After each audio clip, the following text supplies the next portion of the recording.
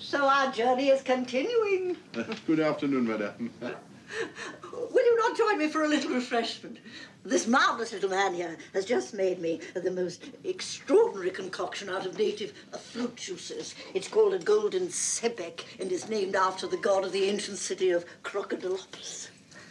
Not for me, thank you very much. Sometimes I do take the hair of the dog, but never the scale of the crocodile. Please. Well, and how are you getting along with your investigation of this tragic affair, Monsieur Porridge? Oh, normal, madame. Normally, as they say. Oh, the crime passionnel. The primitive instinct to kill. So closely allied to the sex instinct. I have every sympathy for that poor half-crazed Jackie. Her emotions are a turmoil. Her hot Latin blood raging to be avenged on the woman who stole her man. Yes, of course, but it could have been someone else with a motive at least as good. Oh, who? You, Madame Otterborn. What are you talking about? Oh, come. Both your daughter and you know that you cannot libel the dead. Now you will never have to pay those huge damages she was asking for. Yes, but one would hardly kill for that. Would one not?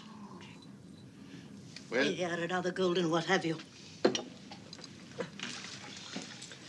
You know, Mrs. Otterborn, it is you that I can see looking into the saloon through the windows. At that, as you put it, poor half-crazed Jacqueline shooting Monsieur Doyle.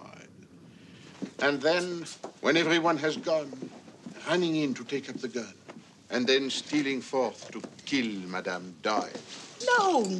My world is the world of grand love and passion and romance, not grubby murders. Now, if you'll please leave me alone.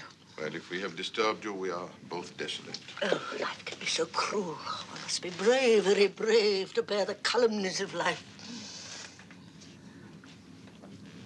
Here, barman. This crocodile has lost its croc.